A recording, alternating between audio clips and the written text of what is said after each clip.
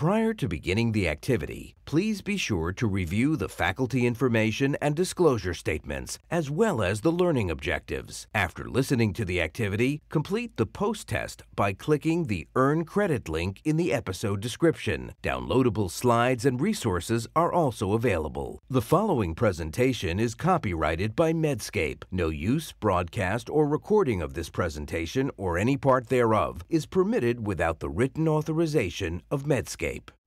The following presentation is part of a certified educational activity provided by Medscape Education and supported by an independent educational grant from ArginX. This program is presented by Medscape Education Global. Hello, I'm Nils Erik Illus, Professor of Neurology at the University of Bergen, Haukeland University Hospital in Bergen, Norway. Welcome to all of you to this program, which we have titled Neonatal FC Receptors in IgG-Mediated Autoimmune Disorders, looking at the common denominator. Joining me today are Nicola Cooper, who is a senior lecturer and honorary consultant hematologist at the Hammersmith Hospital, Imperial College in London, UK. Enno Schmidt, Professor of Dermatology at the Department of Dermatology, University of Lübeck in Lübeck, Germany. And also Didi Morel, Professor and Head of Department of Dermatology at the St. George Hospital in Sydney, Australia. Welcome to this session. We'll start by looking at the role of immunoglobulins. And these immunoglobulins are essential components of the immune response. There are 5 immunoglobulin types. IgG is the most dominating one. It has the ability to bind to infectious particles and to protect us, especially in the secondary immune response to pathogens. It's also the only immunoglobulin that crosses placenta, so it also protects the newborn with mother's IgG. Furthermore, we have IgM, which is especially important in the primary immune response. We have IgA, which is present on the mucous membranes and have a protective role there. IgE, which can cause or is implicated in allergic reactions and also protects us against parasites. And we have IgD. IgG is especially interesting, and it accounts for 3/4 of the total immunoglobulin content in plasma, and is then the most prevalent antibody class. It's also the longest lifespan. It's a half-life of between 3 and 4 weeks, and as I mentioned, it crosses the placental barrier. It neutralizes and attacks the virus and bacteria and other infectious particles. However, IgG has also a potential pathogenic role as IgG autoantibodies, antibodies against our own tissues. They can be mediators of several disorders such as myasthenia gravis, immune thrombocytopenia, pemphigus vulgaris, and chronic inflammatory demyelinating polyneuropathy. IgG is really linked to the neonatal FC receptor, the FcRn, and it interacts with this receptor. And now, Enno, will you tell us about the role of the neonatal FC receptor in human immunity and how it regulates IgG levels? Yeah, thank you very much. That is really an important question. The neonatal FC receptor is a transmembrane molecule, and its 3 extracellular alpha chains resemble the MHC class 1 molecule. And by these three alpha change, the molecule non-covalently associates with beta-2 microglobulin. And this heterotrimer then binds albumin and IgG. And really, as we know so far, the most important function of FCN is the recycling of IgG. And by this, the IgG in the circulation has a half-life of about 3 weeks. And importantly, IgA, IgM, and IgE is not touched by FcRn. And this really takes place in endothelial cells, but also in monocytes and macrophages. And IgG and also small immune complexes of IgG are taken up via pinocytosis to so-called endosomes. And in the acidic environment of these endosomes, FcN binds to IgG. And by this, IgG is rescued from degradation. But when FcN is saturated, the surplus IgG is then degraded. And that is, of course, relevant if you block the FcRn, then you have a lot of unbound IgG and a high rate of IgG degradation. But we have more than this for FcRn functions. Similar mechanisms allow the recycling of albumin and also the recycling of larger IgG immune complexes. I would like to shortly touch on another function of FcN, that is the transport of IgG from the maternal circulation to the fetal circulation, something that is called transcytosis. And I have already mentioned shortly that also cells of the immune system express FcN, excluding, I have to say, T cells and NK cells. And by this, several active immune functions have been described. For example, the cytokine release from macrophages and also antigen presentation of dendritic cells to CD4 positive T cells. Yeah. Thank you for this, Anno. Now, let's have a look at the pathogenic IgG autoantibodies related to the different autoimmune diseases. And I will start by looking at myasthenia gravis and generalized myasthenia. In generalized myasthenia gravis, the pathogenic IgG autoantibodies, they bind in the postsynaptic membrane, and their binding induces the typical weakness and fatigue for the patients in their muscles. The IgG antibodies, they bind to receptors or proteins at the neuromuscular junction in the postsynaptic membrane, and they cause failure of the neuromuscular signal transduction so that the muscle will not contract and you'll have the typical weakness. In 85% of the patients, we will find antibodies that are directed against the acetylcholine receptor. And these antibodies, they are of the IgG1 and IgG3 subtypes.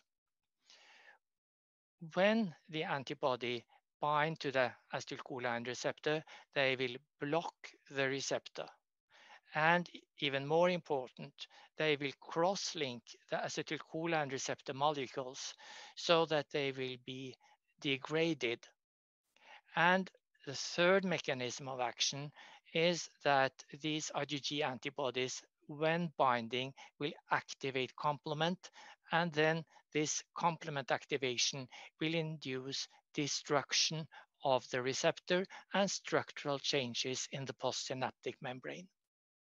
So the result of the antibody binding in the postsynaptic membrane will be a reduction in function and number of acetylcholine receptors, failure of neuronal transmission, and muscle weakness experienced by the patient. So that was myasthenia, and Didi, let's have a look now at pemphigus vulgaris. What is the role of IgG antibodies in this condition? Pemphigus is a rare but potentially fatal condition which first affects the mucous membranes usually, and then may or may not spread to the skin before it's recognized. When it first starts, it can look like gingivitis, as in this photograph, but then later spread to the face and the scalp, the chest, and then even the lips, as you see here. And some forms of it start in the skin and look very flaky because the blisters are so superficial, where it's often mistaken for a scaly condition such as psoriasis. The disease is driven by IgG autoantibodies, which attack parts of the skin and mucous membrane. In this schematic, you see in the basement membrane separating the epidermis, which regenerates itself, from the dermis below. The basal cells are connected to the cells above them as they differentiate by these buttons called desmosomes. And the nucleus is connected to these structures with a scaffolding network of keratin fibers.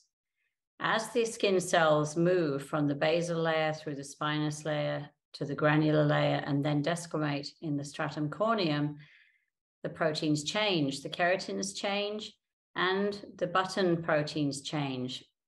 Desmoglein 3 is concentrated in the basal layer of the skin, and desmoglein 1 is in the outer layers of the skin.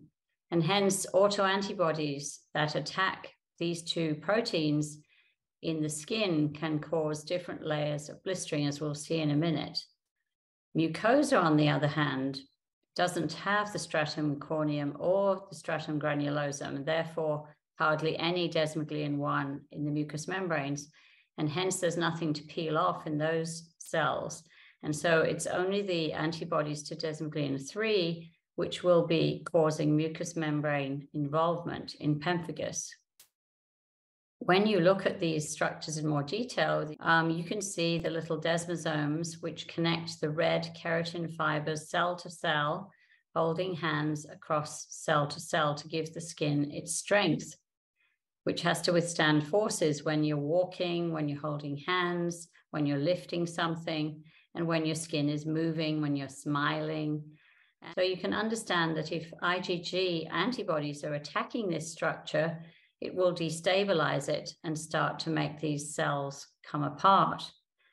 Here we see in the schematic these glue proteins, so-called desmogleins and desmocollins.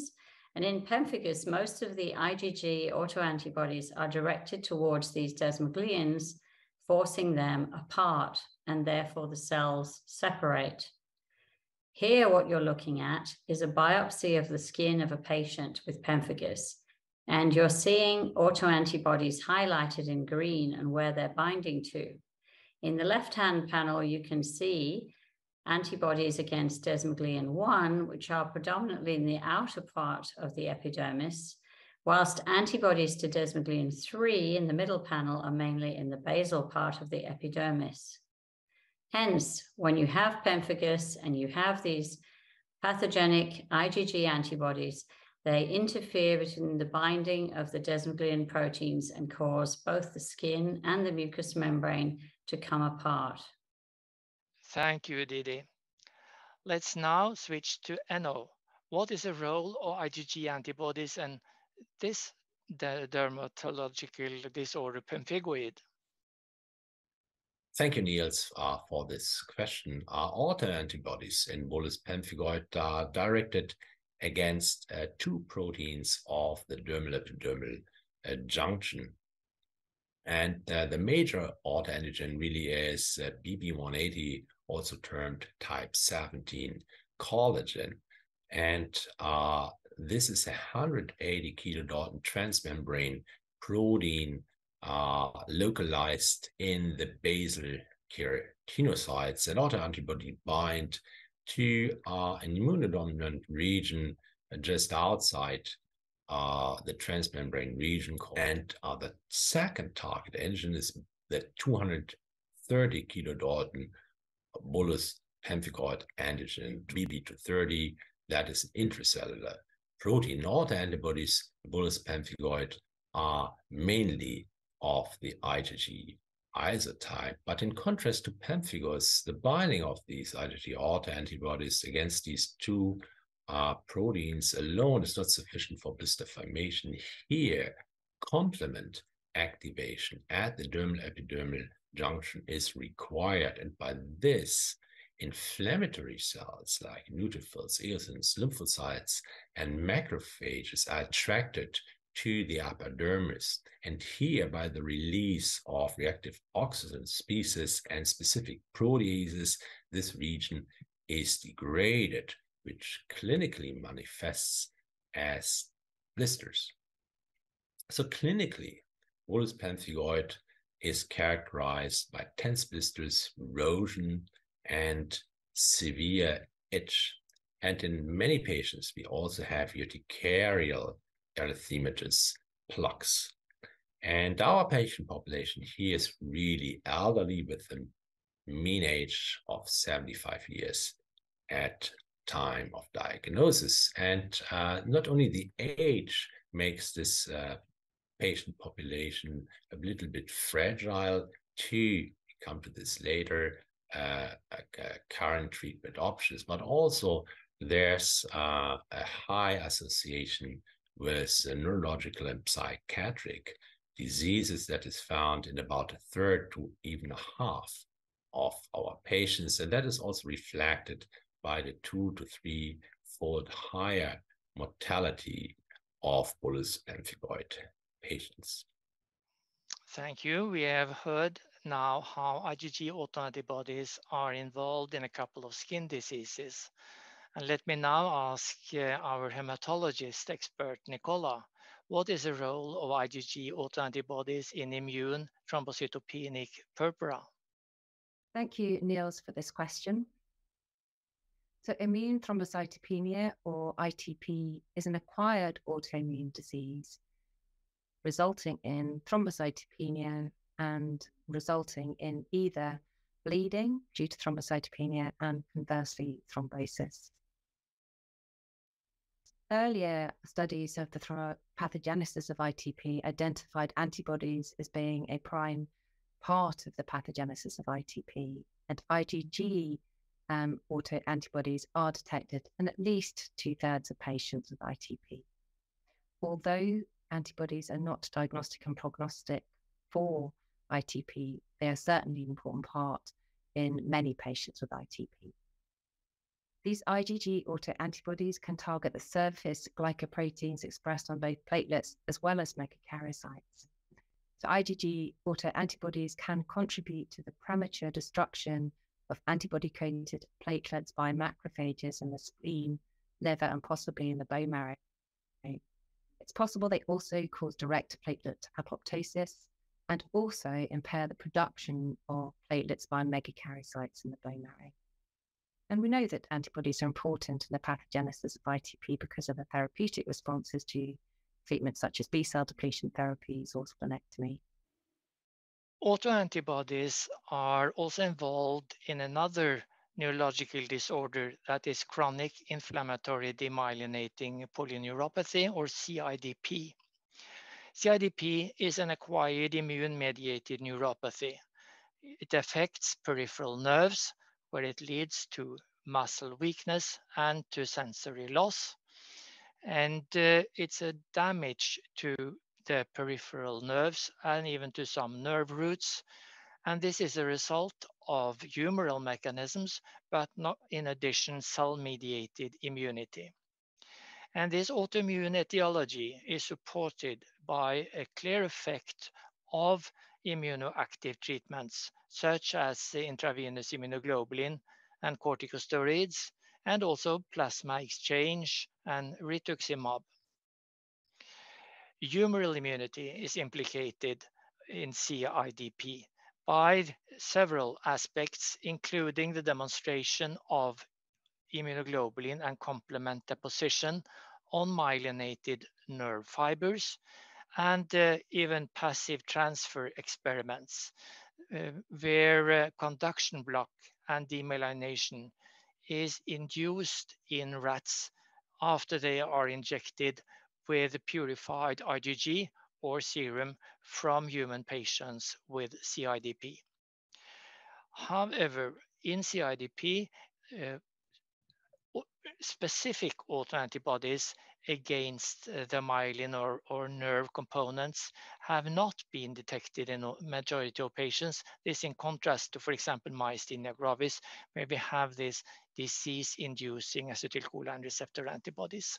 Because of the involvement of IgG autoantibodies in these different diseases that you had heard about, the blockade of FcRn or the modulation of FcRn of these receptors should be a potential treatment, because such blockade will reduce the concentration of IgG autoantibodies and IgG in general. In the normal condition, IgG is taken up, binds to the FcRn, and is recycled into the circulation. And only a fraction is degraded in the lysosome and is not recycled. If we add the antagonist, the drug, this will bind to the FcRn and block FcRn function and unbind IgG. All subtypes, including the pathogenic autoantibodies, will to a larger degree be degraded in the lysosome. That means that less IgG is going back into the circulation, and it will be a reduction of the IgG concentration, both of autoantibodies and of other types of IgGs. In myasthenia gravis specifically, the reduction in total IgG leads to less anti-acetylcholine receptor autoantibodies. Less antibodies are available, and that means less antibodies also in the synapse, with the result of less acetylcholine receptor activation in the postsynaptic membrane and a prevention of the acetylcholine receptor down modulation, which is induced by the autoantibodies. It will also be a partial prevention of complement activation at the synapse. And blocking of the FcRn acts early in the pathogenic pathway. It will act even before the binding of antibodies in the synapse. So if we are able to prevent the binding of acetylcholine receptor antibodies, we'll prevent all the damage in the postsynaptic membrane in the synapse. NO, does the blockade of FcRn affects other immunoglobulins?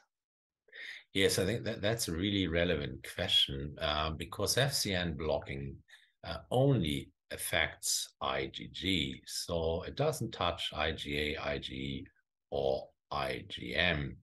And that is, of course, relevant so that the general protection against infectious diseases is maintained. Also, at least 20 to 30% of normal IgG levels are kept during treatment of FcRn inhibition. IgG levels return to baseline very rapidly after stopping FcRn treatment.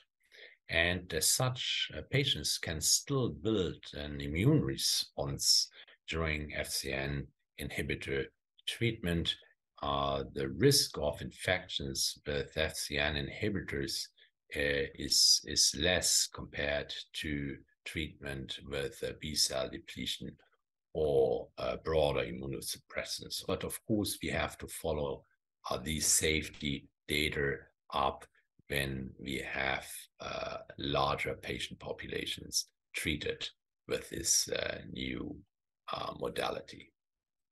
The FcRn inhibitors have another interesting mode of action. It will block the transport of IgG from mother to child during pregnancy.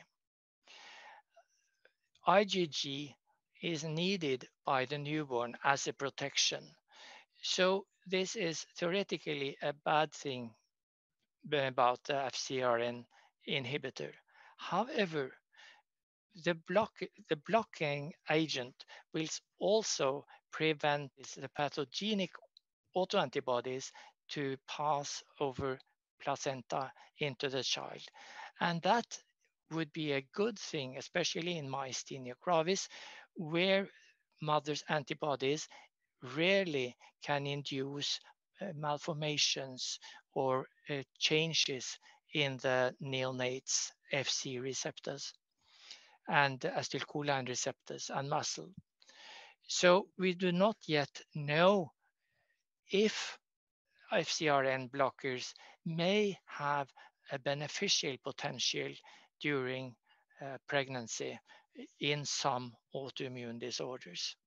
Niels, in myasthenia gravis, you already have FcRn inhibitor approved and also complement inhibitor agents.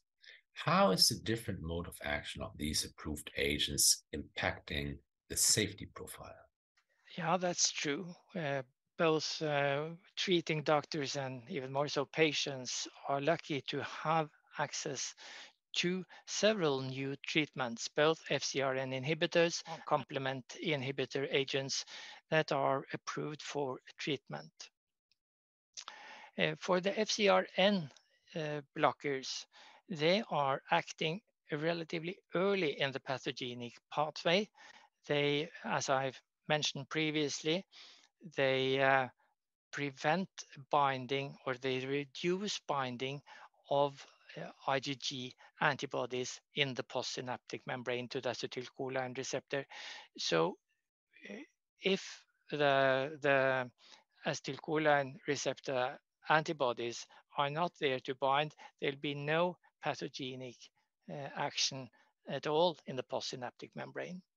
Regarding safety, that it's only selectively IgGs that are reduced, we still will have IgM, IgA, and IgD to protect against infections. We have a good treatment for myasthenia gravis today. Standard treatments, most patients do well on standard treatments. Most patients have mild or moderate symptoms only. However, there are also several limitations.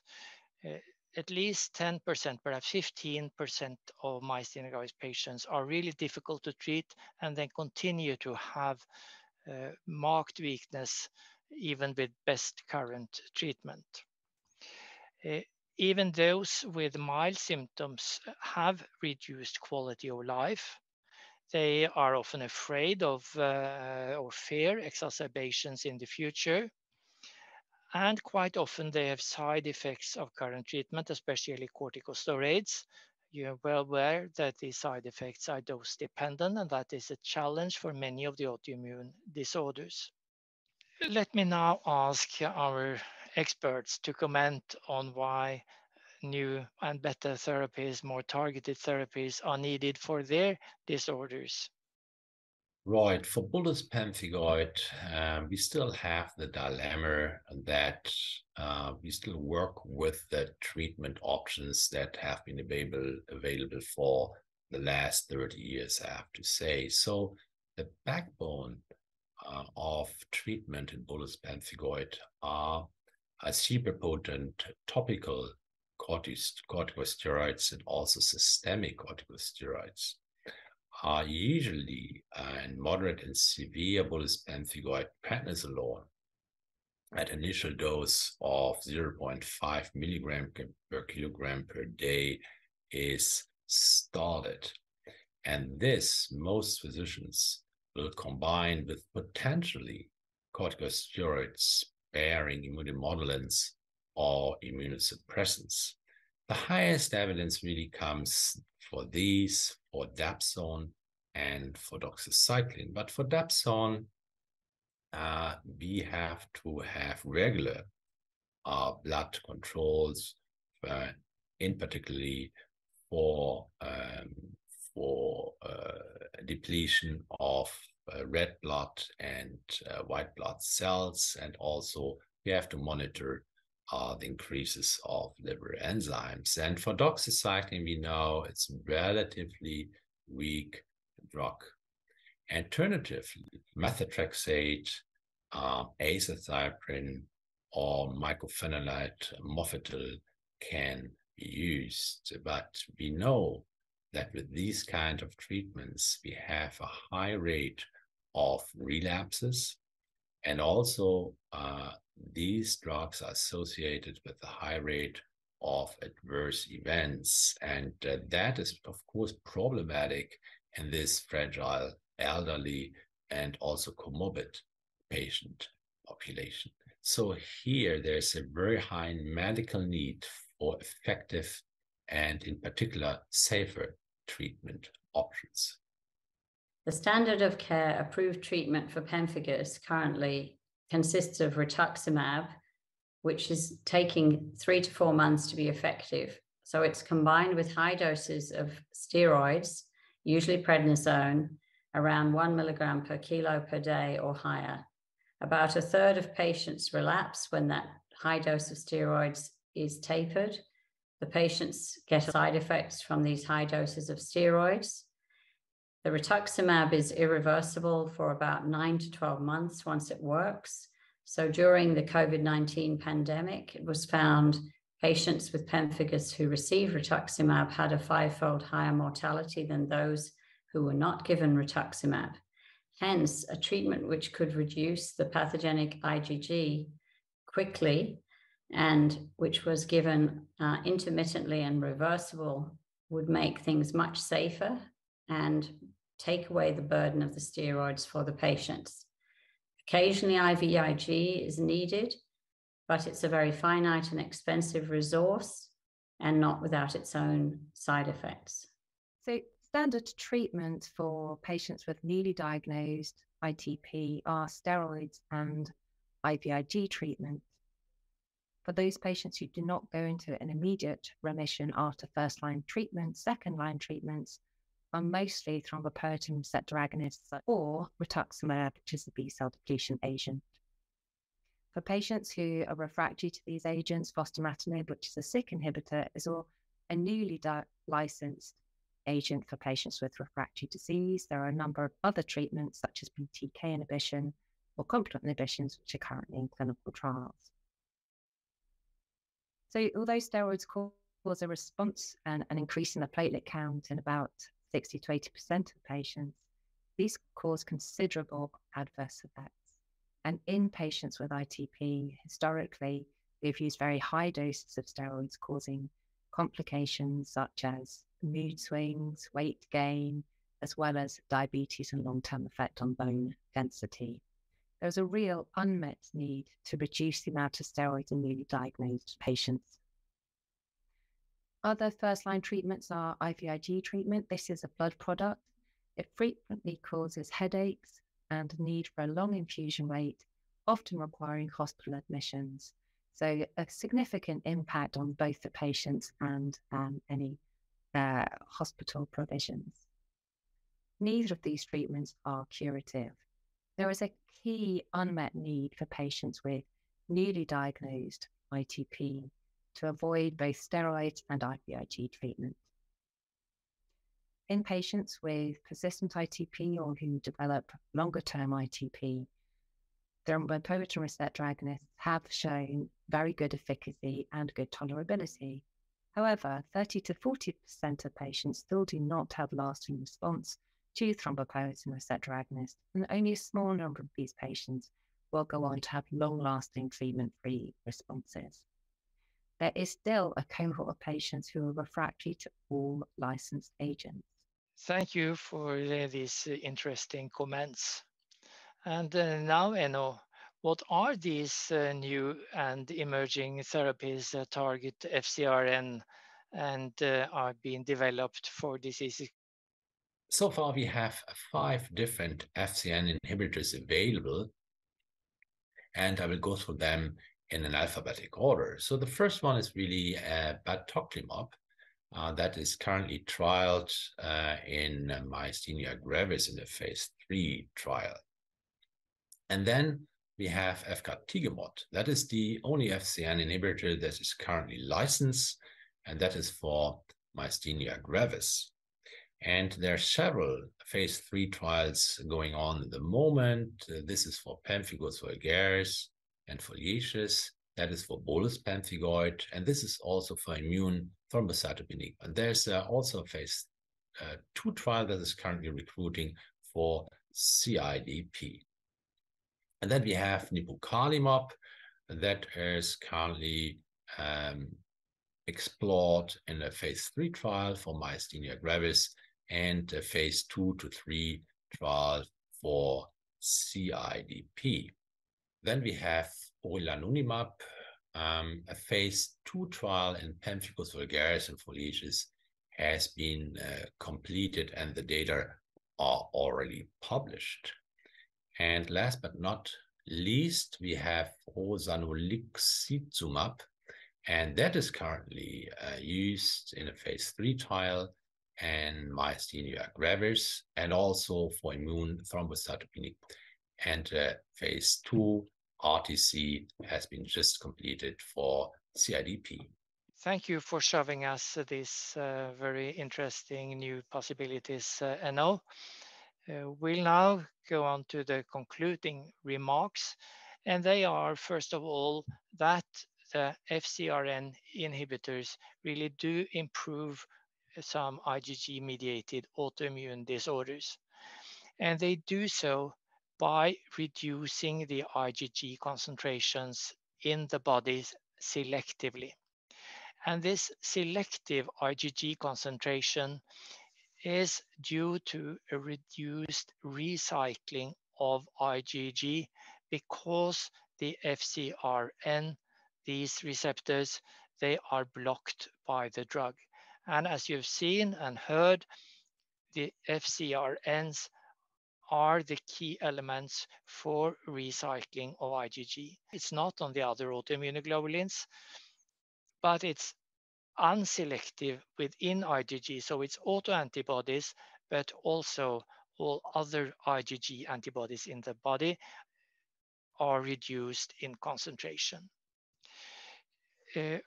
We have not discussed the clinical effects in detail, but I'll just show you and include here that the FcRn inhibitors act rapidly in the patient in a couple of days in most patients, and they also seem to be safe.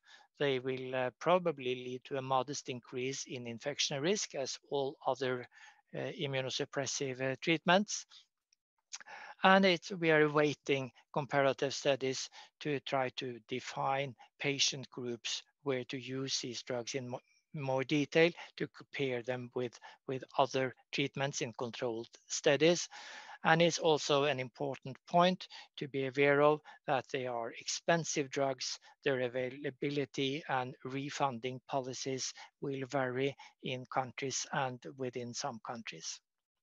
Didi and Nicolas, thank you for your contribution and for this great discussion we've had. Thank you to the audience for listening to us and take part in this activity.